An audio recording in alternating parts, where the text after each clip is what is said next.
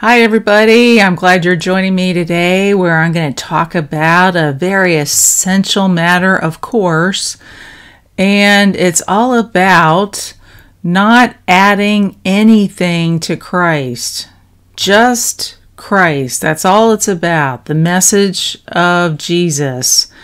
We're not to add to Him. And some people, because that is very abstract, people may not understand immediately what I mean by adding to Christ. And we can see many examples of what that really means when we read, especially one really good example that we'll be focused on a lot today is in Galatians. And Galatians would paraphrase that, and I wrote these down just as a quick summary at the very beginning here. The terminology that's used, for instance, when you add to Christ, that means you're enslaved, that you're trying to keep or live by the law, as in Galatians 2 verse 4 and Galatians 2 verse 16. It means setting aside the grace of God, which is Galatians 2:21. Also, you could say when you add to Christ, you are turning away from Christ to another gospel, which is Galatians 1:6. Romans 7 verse 3 and 4 refers to being adulterous with another. That's pretty powerful, isn't it? Very extreme. And also the adjectives to describe somebody who is being deceived into adding to Christ, because after all, this is very, as I've said before, it's very sneaky of the enemy, and it's also very appealing to Christians. So you put those two together and you got quite a mix. You got a lot of what's the word, synergistic effect, where the two meet together. The desire to live good, to live with good behavior, and then also the enemy's tactics. This is his main weapon is, believe it or not, using the law to lead a Christian to live by. And that is significantly what Galatians is all about. That the whole book, although it's very short, but that is the main point that's being made in this book, is that the Galatians have fallen into this major deception. And if the Christians back then fell into this major deception, how much it's also applicable to us today, of course, right? So we don't want to just say, oh, well, that was for them back then. That doesn't apply to me today. Of course, living by the law is good. Well, you just revealed that you are deceived. Ouch. And if that's really foreign to you, hang on, because I will convince you with scriptures that this is not a game to be played with when we are walking with the Lord. If you want to live a successful life, you want to not fall into this pit. There's not too many places to go if you're in a pit, right? You're stuck. So you don't want to fall into this. It is a sneaky trap of the enemy, because don't we all, with our new natures as Christians, we want to live a holy life. That's our new nature. So it's very easy to fall into this mentality this way of living that we have to abide by a strict list of good behaviors, and that is not the way to live by faith at all. And as I was about to say, some of the descriptions of these Christians, as we'll read, one is foolish. The Apostle Paul described these Christians as foolish, as bewitched, crazy, as some translations say, idiots, as some translations say. I mean, it's strong language, but it's meant to waken up people, jar them awake from their deception, because you are on a path of darkness when you live as a Christian like this. This is very dangerous. It's a matter of life and death. It's a matter of victory versus defeat. If you live this way according to the law, because that is the focus of that's the point being made in Galatians, is that they were living, believing that they were being justified by their obedience to the law. And that is the way of being accursed, as it says in Galatians 3 verse 10. So that's my little introduction. And let's just start here with Galatians 1 verse 6, okay? So here in the Living Bible, it says, "I am amazed that you are turning away so soon from God, who in his love and mercy invited you to share the eternal life he gives us through Christ." Notice it's through Christ. It's not through the law. You are already following a different way to heaven, which really doesn't go to heaven at all. Ouch. For there is no other way than the one we showed you. You are being fooled. Remember that I mentioned that a moment ago. You are being fooled by those who twist and change the truth concerning Christ. Let God's curses, and I just mentioned that, didn't I? So not only in Galatians 3, but also in Galatians 1 verse 8 and 9, it's talking about being accursed. Let God's curses fall on anyone, including myself, who preaches any other way to be saved than the one we told you about. Yes, if an angel comes from heaven and preaches any other message, let him be forever cursed. So those are very powerful words, aren't they? So we don't want to, fall into turning away from Christ, do we? No. That will lead to a fruitless, unsuccessful Christian life. And, just to maintain the point that we do have security in Christ, this is not talking about your eternal salvation. It's talking about living out your Christian beliefs in this world, okay?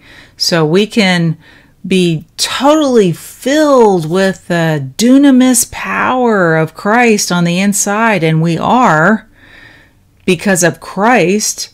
But as far as our ability to tap into that and walk in it and experience the successful life, that is determined by what do you understand of the gospel, right? Are you believing that you have to live a good life? You have to have your behavior always perfect and follow the 10 Commandments just tediously, be at church on every Sunday, never be late, never ever lie.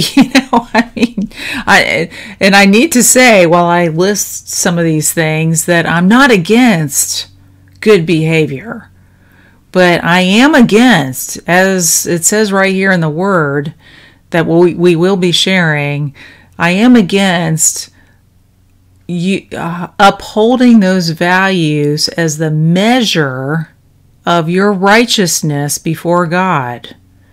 Or you could say it's the standard by which God will have a relationship with you.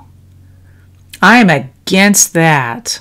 That is the way to being accursed, as we just read, right? So we aren't against the good works, but we are against the motivation behind these good works. Are those just fruit of the Holy Spirit that come forth effortlessly because you are so pampered by His love? In knowing how much He has poured out in blessing you through Christ alone. Is that good fruit of holiness coming forth effortlessly because of your correct understanding of the gospel? Or are those good behaviors really just by the sweat of your brow? You are just, you are trying to be that good little Christian, and it's becoming quite a burden for you. You see the difference? One is just because you are having such a good relationship with God through Christ, and you're so aware of everything that He has poured out upon you freely by His grace. Or are you living by the law where you think you have to do this and do that and make sure you get your to-do list all checked off perfectly, whatever your to-do list is? I mean, some people, man, they come up with their own to-do list and it's not even in the Bible. Some people think if you smoke, you're going to hell, or just things that are not even mentioned in the Bible. Or I guess some people, another one is, never cutting your hair or never wearing makeup, which, man, I definitely fall short on that one. I got to get all gooeyed up for this videotaping. I'm just being honest. Anyway, so you see my point. You can have a whole list of do's and don'ts, and it's not even in the Bible. And yet you're burdened down. How crazy is that? As we will, even Paul said that. You're crazy. You're nuts. Hello? You've lost it. So we'll be talking about some of those verses. And if you haven't read Galatians, or you haven't read it recently, read it again. It is a fabulous, quite a little book.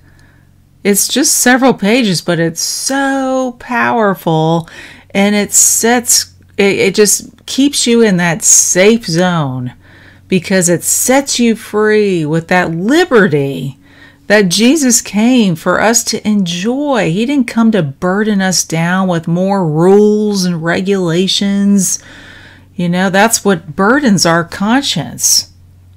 If your conscience is burdened down with guilt, man, I just never get it done right, or just you're meant to live a free life. That's what it says in Galatians 5 verse 1. It is for freedom that Christ sets you free. So don't become entangled again to bondage to the law. So let's read again. Let's read a different verse here in Galatians 2. This is verse 4. And this is just perfect to what I was just talking about. And here in the Living Bible, it says, even that question wouldn't have come up except for some so-called Christians there, false ones really, who came in to spy on us and to see what freedom we enjoyed in Christ Jesus, as to whether we obeyed the Jewish laws or not. They try to get us all tied up in their rules like slaves in chains. But we did not listen to them for a single moment, for we did not want to confuse you into thinking that salvation can be earned by being circumcised and by obeying Jewish laws. Isn't that just so? Those two little verses are so powerful. And I mean, really, slaves in chains? Is there anybody out there who wants to be enslaved? Enslaved as in like chains in your relationship with God. See how important this is. You know, you say the law, and people like might even yawn because it sounds like such a boring subject, but it's not. This is where the rubber meets the road as far as walking in a successful Christian life with God. And notice the perseverance. This is really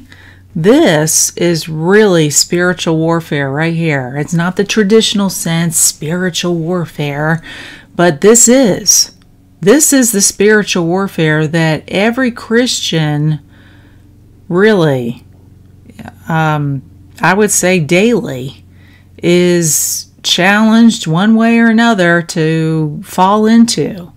You know, are you going to walk by the works of the flesh, by your own efforts with God, or are you going to rest and be free from those chains of enslavement and just roll those cares and that that perceived imperfection that you may think you have, roll that over into God. You aren't called to be your own savior. You're called to enjoy and keep your focus on Jesus, and as you receive from Him all His wonderful grace gifts, they're free, then you get so full on the inside that really beautiful fruit just pops out of you. And you know it's God, because when that happens, it's kind of like you turn aside and you look at yourself on the outside and you're like, man, I know that was God, because I know I can't do that. So if you're faced with an impossible situation and you just kind of groan on the inside, thinking, here's something else I got to deal with. No, just take note of that, because anything that involves groaning, I guess I shouldn't say that, because in the Spirit we groan, by the Holy Spirit. The Holy Spirit groans too, but His way works. Whereas our inner groaning, I'm talking about of the flesh, where you think, oh, I'm just so burdened down, I got to do this now. No, you want to take note of that and cast that off. Don't fall for it. Don't fall into that. And that's going back to that same verse here. It says, but we did not listen to them for a single moment. So you see, it's very, very day by day by day, even a single moment. These folks were very diligent.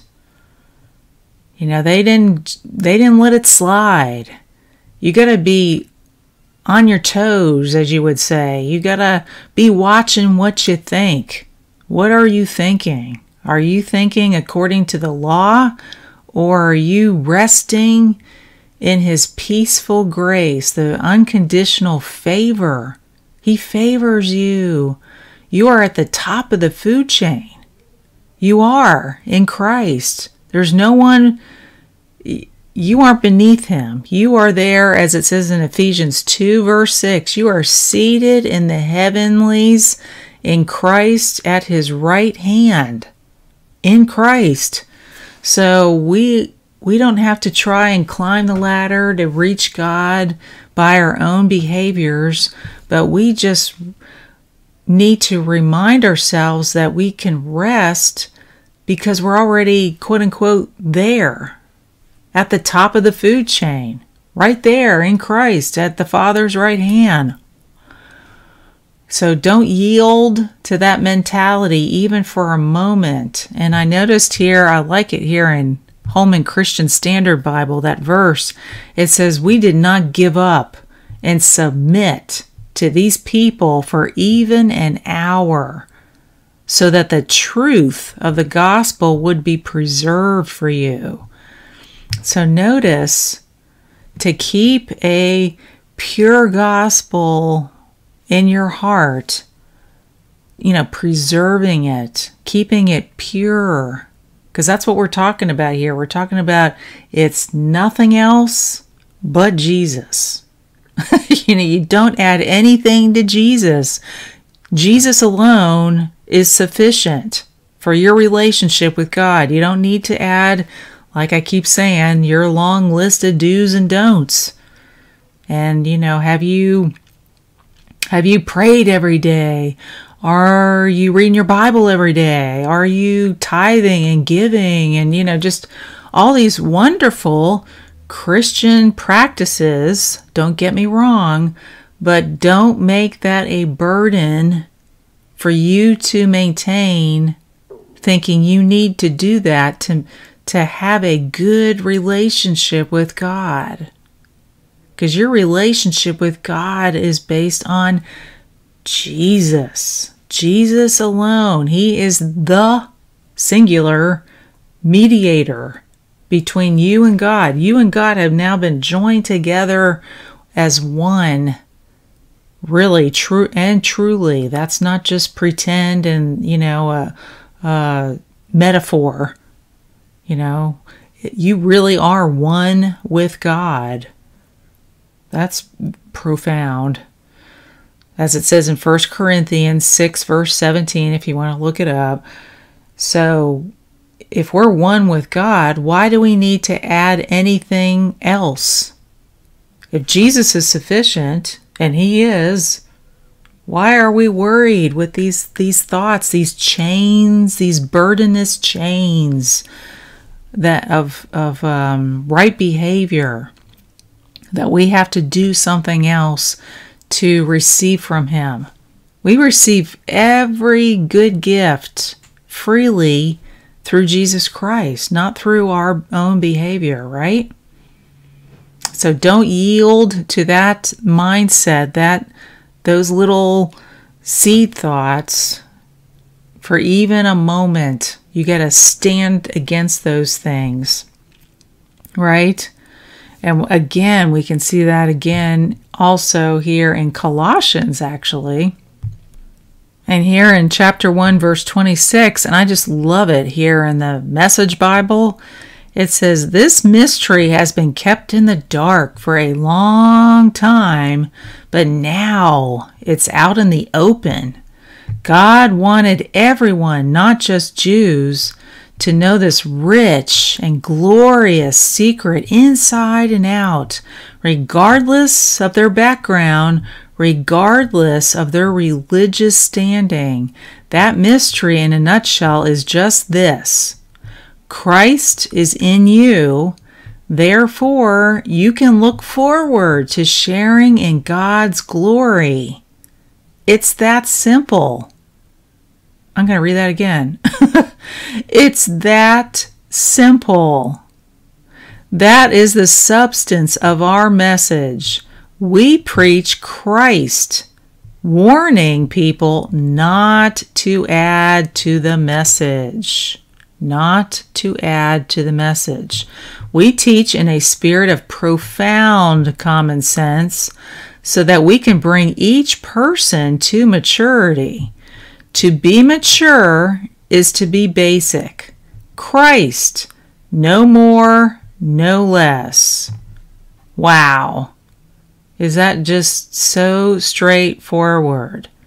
So notice, and this is the big deal with many Christians, is I want to grow in my maturity with God. Well, there you go, right there. Contrary to religion, because religion just likes to pile on more to-do stuff. Have you done this? Are you excellent in that? And it says right there, if you want to be mature in Christ, well, don't add to them. That's how you be mature, is you are diligent to watch every moment that you are preserving the message, as it says there, which is the gospel, of course, the gospel of Jesus Christ. It's not the gospel of you and all your good behaviors. Oh, look what I did for you today. God, aren't you just so impressed? When am I going to get an award for that? No, we are not in the position of getting brownie points with God based on our behavior. You don't get to another level. How can you even get higher? You're already at the highest position in Christ. Why would you think you're going to get to a better position based on your behavior? See the deception? It's exactly, very, very, actually, I would say it's exactly like Adam and Eve in the garden. The enemy came to Eve and said, well, if you really want to be like God, then you'll eat from this tree over here. That'll make you like God. So she looked at it and it looked appealing. Notice it was appealing.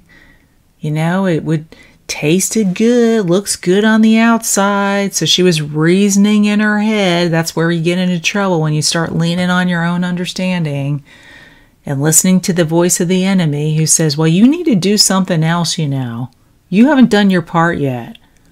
So that's where you want to shove the enemy and say, yeah, I've done my part. I've believed in Jesus, and that's all that's required, period. Get a righteous indignation when you hear those thoughts from the enemy, because he's coming to trip you up and to kill you.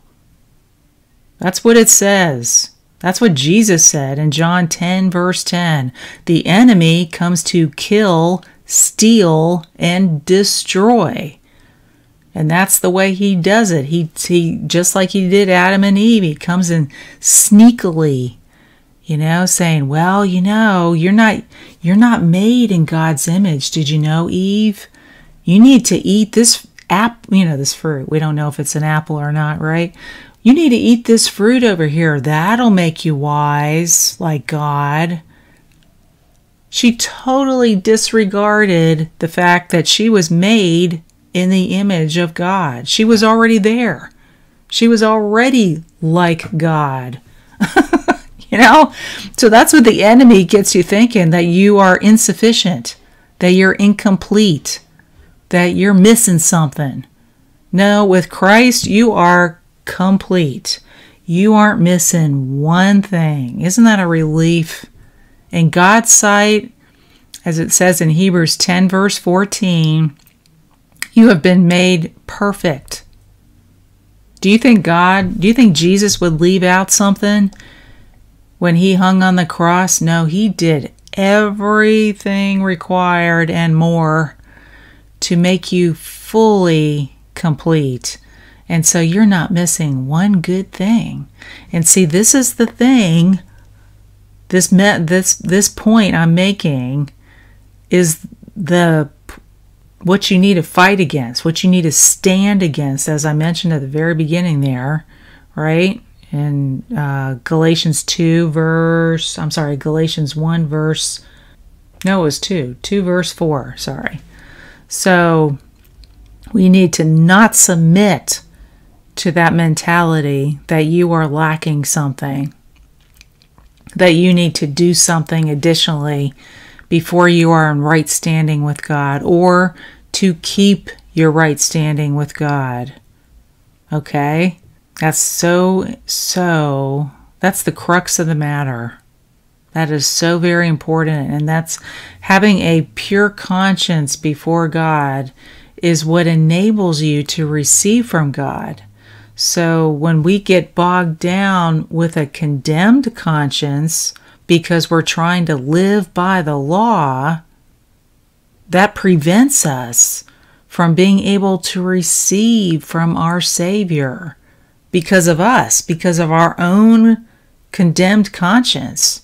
Not because of God. God's pouring out his grace all the time, all the time. But if we're stuck in a rut, so to say, thinking, well, I got to do this and I didn't do that, and you're just so overwhelmed with your own shortcomings that you can't see Jesus through all that mud. You're just so covered up in your own sludge that you can't see Jesus through all that to receive from him, right? Ouch. And we don't want that. So that's why this message is so important. It keeps our vision clear and unobstructed with no cares for our own life. You don't want to be careful for anything, as Jesus literally said. Be careful for nothing, which includes your own behavior. Don't worry about it. God has already predestined you to be conformed to his image. It's a work of God in you, not your work. It's not your work. You're not your Savior. It's his work to complete the good work that he started in you, as it says in Philippians 1 verse 6, right? It just always goes back to Jesus, always goes back to Jesus. We want to keep our lives simple, as we just read in that wonderful verse in the message. Let's read it again. To be mature is to be basic. Christ, no more, no less, right? So let's keep it simple. Keep your life simple. No extra work or effort required. And along that line, let's go here to Galatians 2 verse 16. So here also in the Message Bible in verse 16, chapter 2, I think I said, it says, we know very well that we are not set right with God by rule keeping, but only through personal faith in Jesus Christ. How do we know? We tried it, and we had the best system of rules the world has ever seen. Convinced that no human being can please God by self-improvement, we believed in Jesus as the Messiah, so that we might be set right before God by trusting in the Messiah, not by trying to be good. So they kept it simple, remember? Simple. It's just by trusting in Christ that we are made and set right before God. And if we skip down here to verse 19, it says what actually took place is this. I tried keeping rules and working my head off to please God, and it didn't work. So I quit being a lawman so that I could be God's man. Man, that's a quotable quote, isn't it? I quit being a lawman so that I could be God's man. I love that. Christ's life showed me how and enabled me to do it. I identified myself completely with him. Indeed, I have been crucified with Christ. My ego is no longer central. It is no longer important that I appear righteous before you or have your good opinion. And I'm no longer driven to impress God. Isn't that just so rich? And if you keep going down here again, verse 21, is it not clear to you that to go back to that old rule-keeping, peer-pleasing religion would just be an abandonment of everything personal and free in my relationship with God?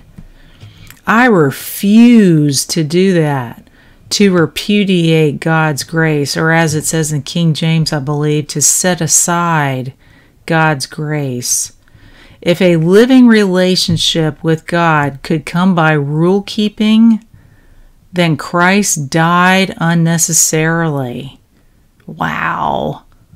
So as you can see over and over again, in context, it's talking about the law, the rule keeping.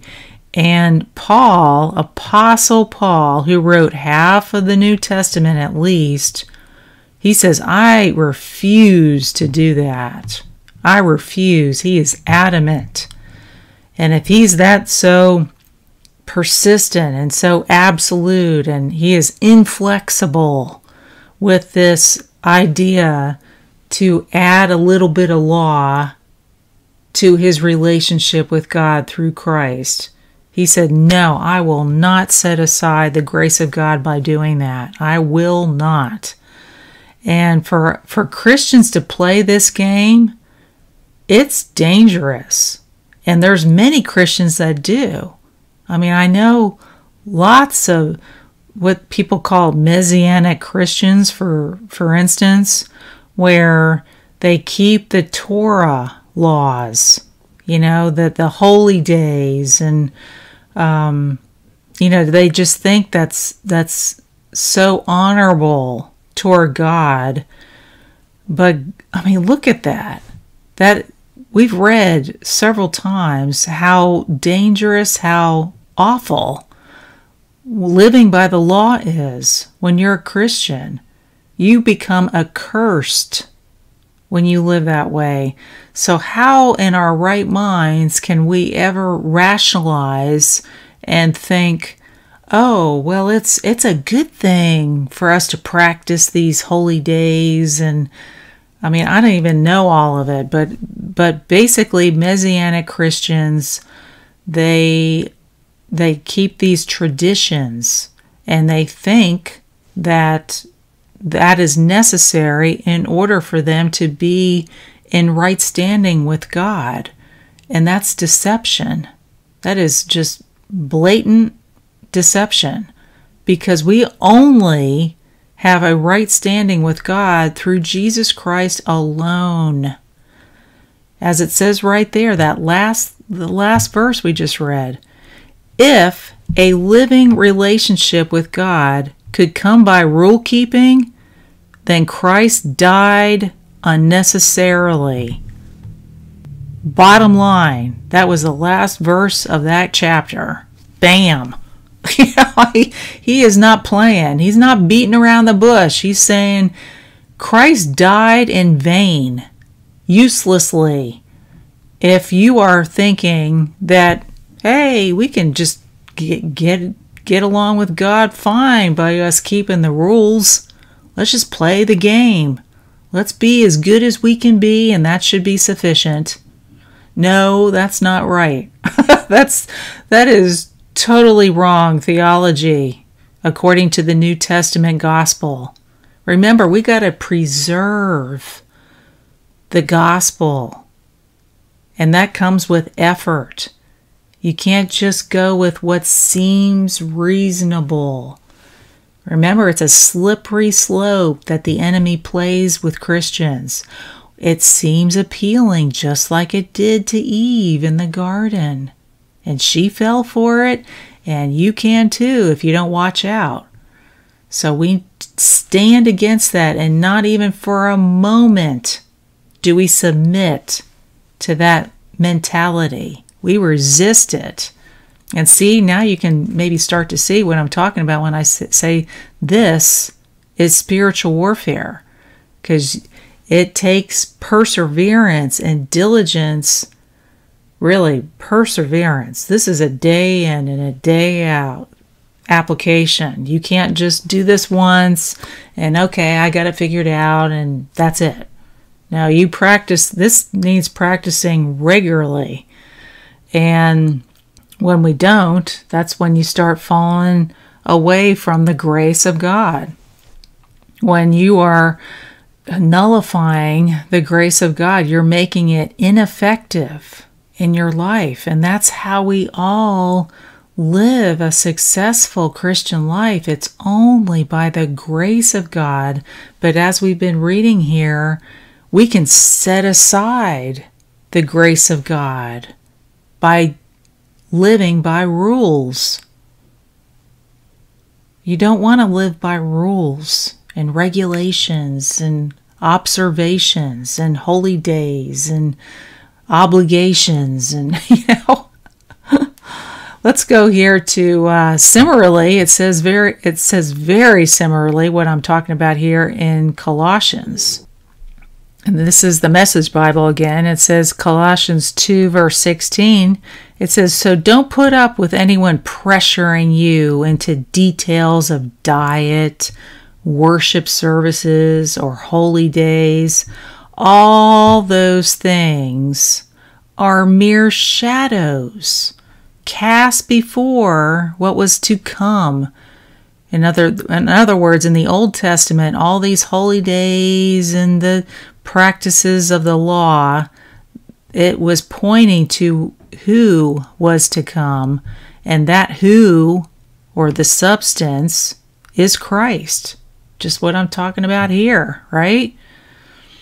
And if we scoot on down to verse 20, it says, so then, if with Christ you've put all that pretentious and infantile religion behind you, why do you let yourselves be bullied by it?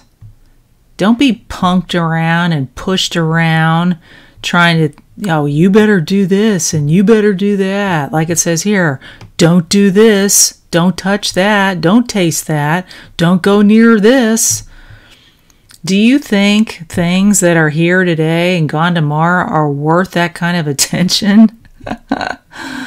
Such things sound impressive if said in a deep enough voice.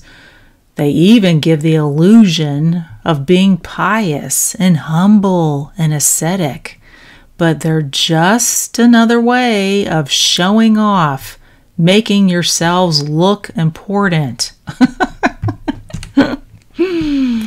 Don't you just love it? There's so many good verses like that in the Message Bible. In layman's terms, God is saying, don't be persuaded to follow after these rules and regulations and traditions and just the outward things. They're here today and they're gone tomorrow. And like it says right there, the substance, though, contrasted to all those outward practices, the substance is actually found in Christ. Christ is truly life. Practicing outwardly habits, holy habits, for the sake of your right standing with God is a waste of time. It's a waste of time, and eventually you get really tired or you get really bored. I guess another practice that's crossed my mind right now, no pun intended, is, when certain religions, like I guess it's Catholics, maybe Episcopalians, I'm not sure, but they do even outward hand motions, thinking that's holy. I mean, what's the point of that? It's just, some of the things is just amazing. It's ridiculous. Come on. Let's be real, okay? As I usually am, just calling a spade a spade. So, oh man, here we are. We're going to get to the nuts and bolts here. Let's get to chapter 3 of Galatians. He calls it out. So here in the Living Bible, it says, "Oh, foolish Galatians." And this is what I was mentioning at the beginning. Some versions say otherwise, crazy, idiotic. And that literally is what that word means. It literally means stupid. So, when you fall into religion, you're falling into stupidity. Who out there wants to be a stupid Christian? That's what we're talking about here. And maybe that's why some Christians say, it's so hard to understand God. I don't understand him. Well, maybe you or that person is contaminated by religious thoughts, practices. I mean, it says right here, these Galatians had become stupid, spiritually speaking, dull of understanding God. And when you are religious, that's what happens. You become, you're not quick, hearing God. Your heart literally has become hardened. Like I said, sludge earlier, it's messed up. You need a cleaning. And when you are of that mindset, a hard heart prevents you from hearing God clearly. So, reading further, what magician has hypnotized you and cast an evil spell upon you? For you used to see the meaning of Jesus Christ's death as you used to see as clearly as though I had waved a placard before you with the picture of Christ dying on the cross. Let me ask you this one question. Did you receive the Holy Spirit by trying to keep Jewish laws? Of course not. For the Holy Spirit came upon you only after you heard about Christ and trusted Him to save you. See the contrast? Over and over and over again. We do not become saved by trying to keep the laws. We became saved and we continue to be saved by just trusting in Christ. Then have you gone completely crazy? For if trying to obey the Jewish laws never gave you spiritual life in the first place, why do you think that trying to obey them now will make you stronger Christians? If the old way, that's why it's called old, if the old way, the old covenant, the law, wasn't sufficient to save us, why do we think it's sufficient now to save us? It's not. It's not powerful one iota. You have suffered so much for the gospel. Now are you going to just throw it all overboard? I can hardly believe it. I ask you again, does God give you the power of the Holy Spirit and work miracles among you as a result of you trying to obey Jewish laws? No, of course not. It is when you believe in Christ and fully trust in Him. Okay, that what fully means fully. There's no room in there for, packing in some laws. Trust in Christ and do this and do that. No, just trust in Christ and live a peaceful life.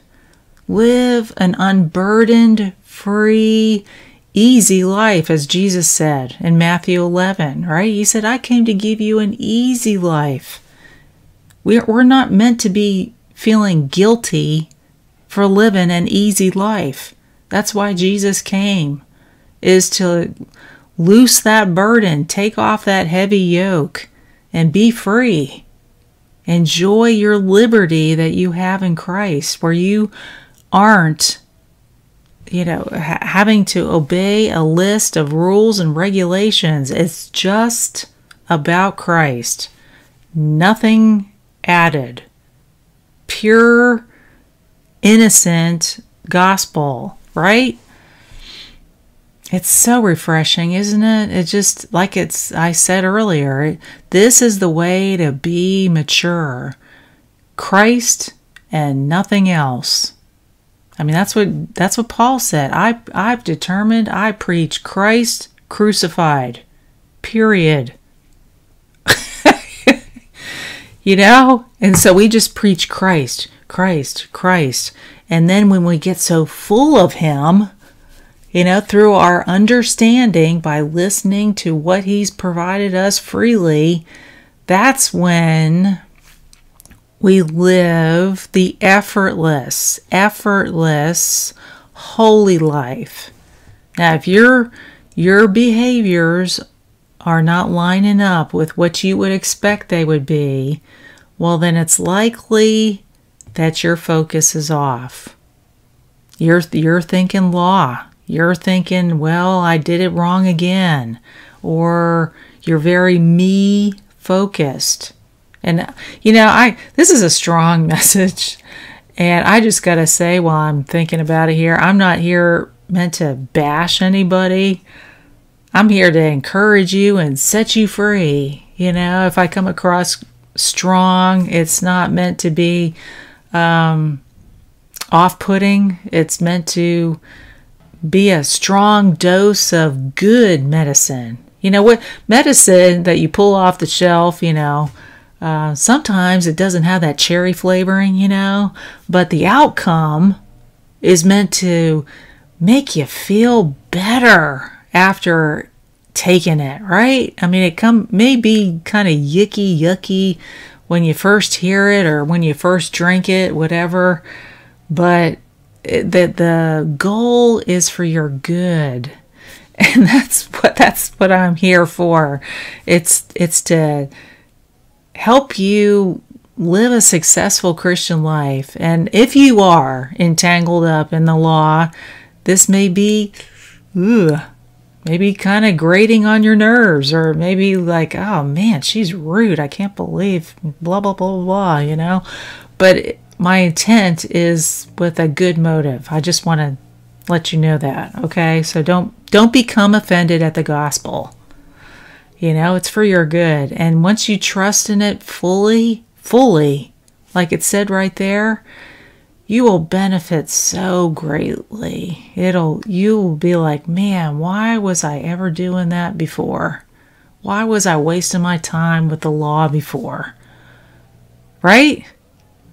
So let me see. One more verse. I just got to say. I might do 2 more verses, actually. It's hard to stop. So in Galatians 4, verse 9, this is the Living Bible. This is, it's just so good. I'm really picking out all the bombshells here. It says, and now that you have found God, or I should say that God has found you, how can it be that you want to go back again and become slaves once more to another poor, weak, useless religion of trying to get to heaven by obeying laws? See, that's a weak way. It's a useless way. You are trying to find favor with God by what you do or don't do on certain days or months or seasons or years. This is that, worshiping the holy days, that kind of thing. I fear for you. I'm afraid that all my hard work for you was worth nothing. Okay? Oof. He said, I'm afraid for you. See, this is a dangerous, you're playing with fire here when you start mixing in the law with Jesus. You don't want that mixture. You want to preserve the gospel in your heart. Just Jesus. It's all about what he's done. He's done everything. He doesn't need me to add to it. I'm just going to enjoy my relationship with him through what he's done for me. Not what I do for him, but what he's done for me. Right? And Jesus put it so perfectly. Let me end here on this note in John 6. So here in verse 28, it says, they said to him, what shall we do that we may work the works of God? And Jesus answered and said to them, this is the work of God, that you believe in him whom he sent. Bam. There you go. That's the end of the story. That's the beginning of the story, and that's the end of the story. Even Jesus got it right. You would hope. Of course he did. I'm being facetious. He answered them straight on. He didn't beat around the bush. He said, this is the work of God. You believe in the one whom God sent. And who was that? That's Jesus, right? So just trust in Jesus. You don't need the Old Testament laws, rule keepings and obeying the holidays and the holy days and the da-da-da-da-da-da. Everything, Jesus said, love is the fulfillment of the law and the prophets. So as we enjoy his love for us and through himself, he is love, we fulfill the law and the prophets through our faith in him, right? That's all that's needed. That's why it's called the New Covenant. Isn't that wonderful? So liberating, isn't it? I hope it is for you all. And it's not something you just check mark. Okay, I heard that message. But this is something that you really diligently, I would say, listen to this teaching at least a couple times and practice it daily. Don't cave in for one iota of a moment, giving in to religious ideas, thinking you owe God something. Whatever you do, let it be done out of that's how you can tell. Because I guess maybe some people may be wondering, how do I know if I'm doing something good with the right motive? Am I doing this because I have to? Or is this because this is Holy Spirit driven? This is God in me working it out. How do I know the difference? Well, a real easy way is, does it give you joy to do it? Does it give you joy? Are you like, oh man, I can't wait to do that? Well, that's Holy Spirit. That's good motivation. But if you think, if you kind of, like I said earlier, groan on the inside, well, you can tell it's your flesh that's trying to maintain that. And your flesh can't do it. That's why you're groaning. You're getting worn out. You're trying to do it by your own strength. Well, just put it aside. And God has no problem with that. He'd rather you focus on him than you waste your time trying to work up something good by your own effort. That's what you call literally dead works. That's works of the flesh, dead works. And God has no delight in those, believe it or not. No delight. Because it's, if you want to even be more technical, you could say that is antichrist. It's anti-Christ. You're saying, oh, well, it takes this. It takes my effort too. You're putting yourself on the pedestal and saying, you need to do this and you need to do that. That's anti-Christ. We need to be pro-Christ, right? Just Christ. He's enough. He's more than enough. So I pray that you were encouraged and energized and liberated and enjoyed this as much as I did, and keep at it. Let God carry the load and you just enjoy the ride. Just enjoy him, right? So you all have a wonderful week, and I look forward to sharing with you again next time. Okay? Bye-bye.